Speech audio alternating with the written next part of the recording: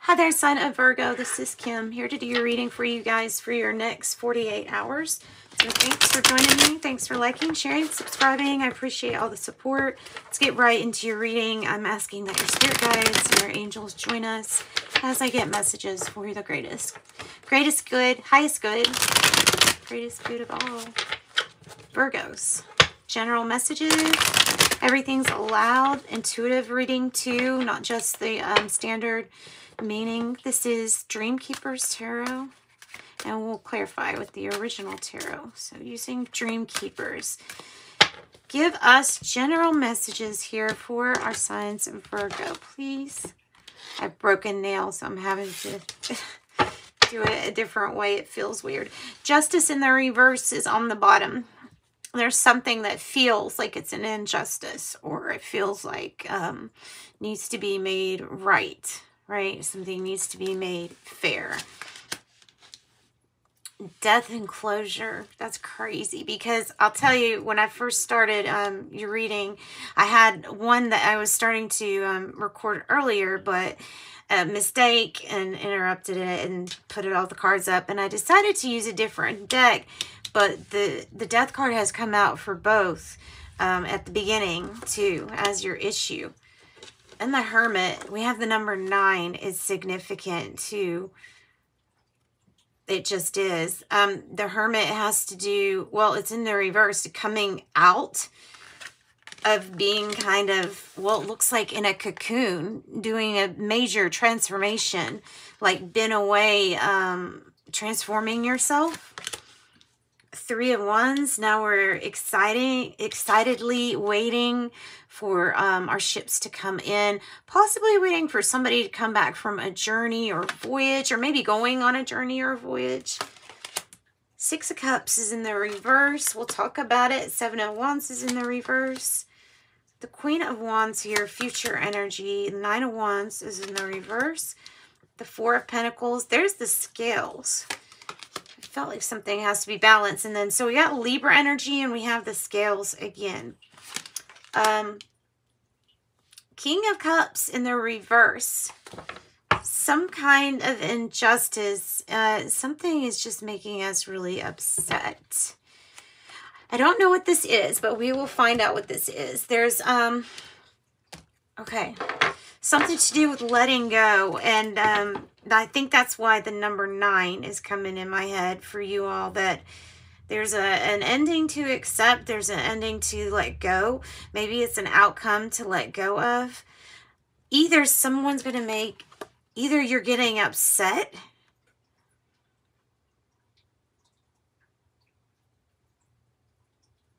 or needing to figure out, I guess, quite how you feel. Maybe it's just a very emotional time. What's the 6 of Cups in the reverse? Could be in separation. Okay, that's what I was thinking. With the Hierophant is in reverse. I was feeling soulmate energy, but being separated, not being together. That might be the issue. That might be the main issue. The Hermit in reverse is a challenge. I think you don't feel like yourself. You feel like quitting something. You feel like putting yourself back out there. Yes. But you feel like quitting something. You feel like giving up the fight for something or someone here with the 7 of Wands in reverse too. I don't know why. There is something about being attached. In some way, maybe not so good being attached, maybe not in a great way. Could be a Scorpio energy. This outcome could be a person upset. Like if you are informing somebody that you are ending something, and the challenge here being you reintegrating, and the 2 of Swords, a split, possible that this person just is, they lose their cool real easy. So you need to be careful too. Okay, so what is this death energy talking about? Wow, there's the Hermit.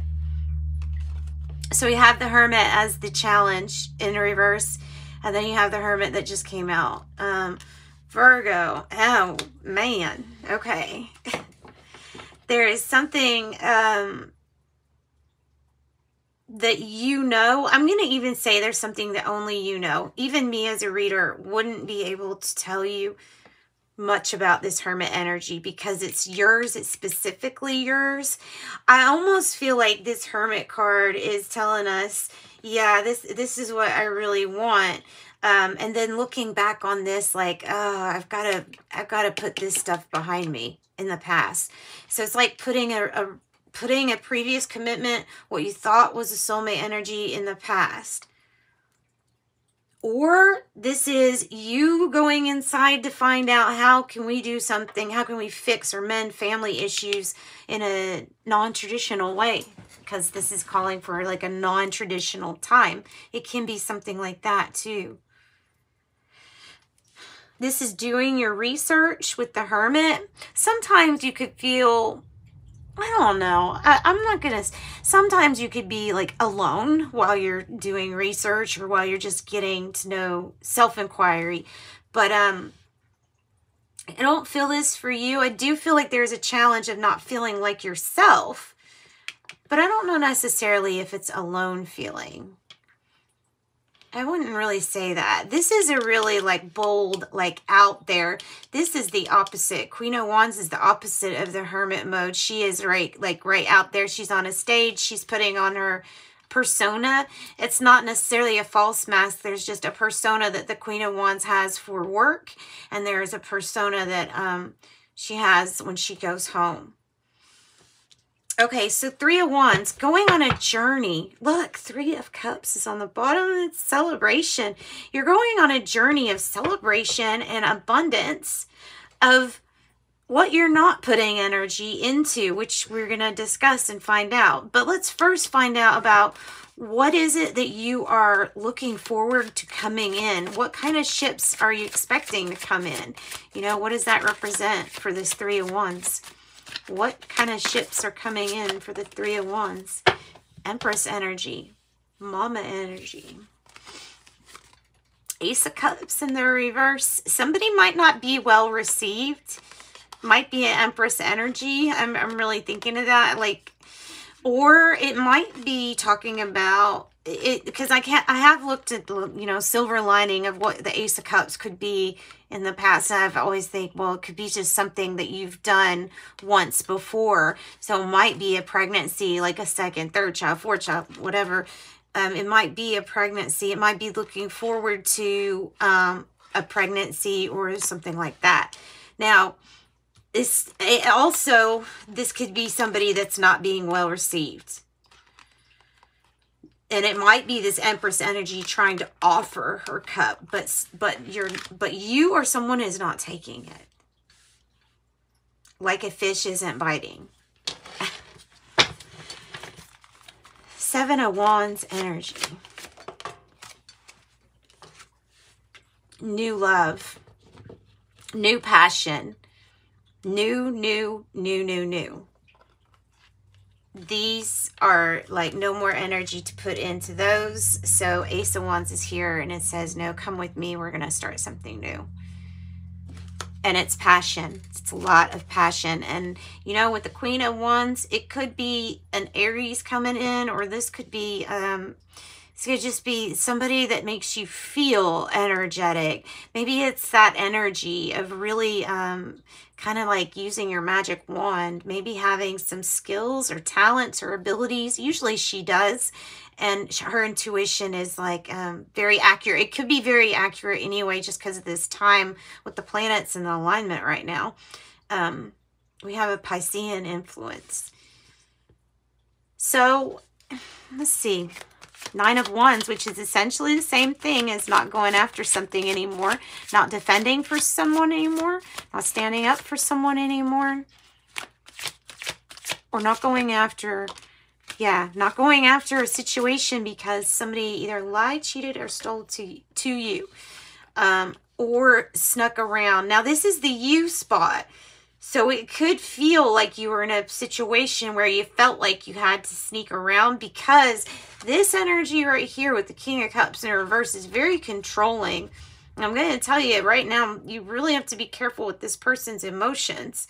I mean, it's good just to get away from this energy, but if we're right next to it, you want to be careful and watch out.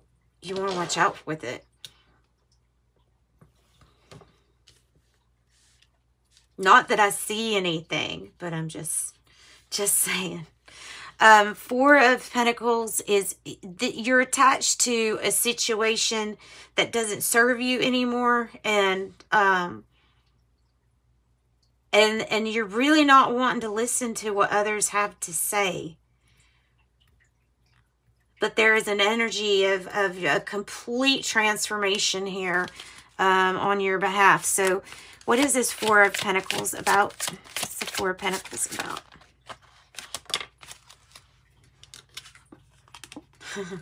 The Three of Pentacles in reverse. Well, okay. About those scales, I'm not sure they're so balanced, because here we have people not wanting to cooperate. I don't know why, but there's an energy of, like I said, somebody not being well received, but there's also an energy of not even wanting to try to cooperate or collaborate. It's leaving you to your own. So maybe that's why we're not necessarily getting all the information we need. We come to a decision that we're split upon with the Two of Swords, Libra energy too. And there is a decision that has to be made. The time is coming. No more waiting. Knight of Pentacle energy, so Virgo energy, right? But it's in reverse. That is the clarifying card for the Two of Swords. What are you going to do about a decision maybe that somebody's waiting on, about somebody that was not dependable for you, somebody that did not pull through for you? It could be the challenge, a fear or a hope. You know, it could be a hope to split from this person, or it could be a fear to for that to happen, for somebody not to come through for you regarding money. What's this King of Cups in the reverse about? Feeling like this person makes you feel exposed. The High Priestess in reverse. There's something that we're not listening to our intuition about. There's a person that I feel is really unstable, and you kind of need to watch out for this person. They might just be somebody that hangs out with you in a group of friends. If you go out, if you party or anything, watch about being vulnerable in front of this person and don't want to ever get taken advantage of. Listen to yourself here. And also know that high emotions, especially during times of celebration, can skew our intuition, really strong emotions. So there needs to be a balance if that's you and your energy. All right, Queen of Wands, here in the future, what are we doing with this energy? Oh my gosh. We are letting go of any past hurts or past things that we're clinging on to, and we're manifesting something really great and beautiful for ourselves here. So you have the magic, you have the information now. All you need is yourself in this journey, this metamorphosis, this transformation. That's all you need. All right, let's get the Sacred Spirit Oracle and wrap up your reading. Thanks for joining me. Virgo, I hope that helped you. Piscean energy, really strong in your reading. Love and light, the same thing that Taurus got. Act in love and light. This card is about not having to take on the responsibility of someone else's decisions. So if somebody made a bad decision or messed up, it's not your responsibility to have to help this person out every time. Watch out who you are and you know, lending your energy to or money to. Don't just hand out, you know, don't just think that you can't save everybody. Also, love and light, we must focus on saving ourselves first. All right, so celebration, fun, enjoyment, transformation, change. Maybe we can work on receiving somebody a little bit better in our collaboration abilities. The Magician here is, you are definitely going to manifest something pretty great, Virgo. So let's get angel number message and let's close out your reading. Oh my gosh, there's 3. There's the Empress energy.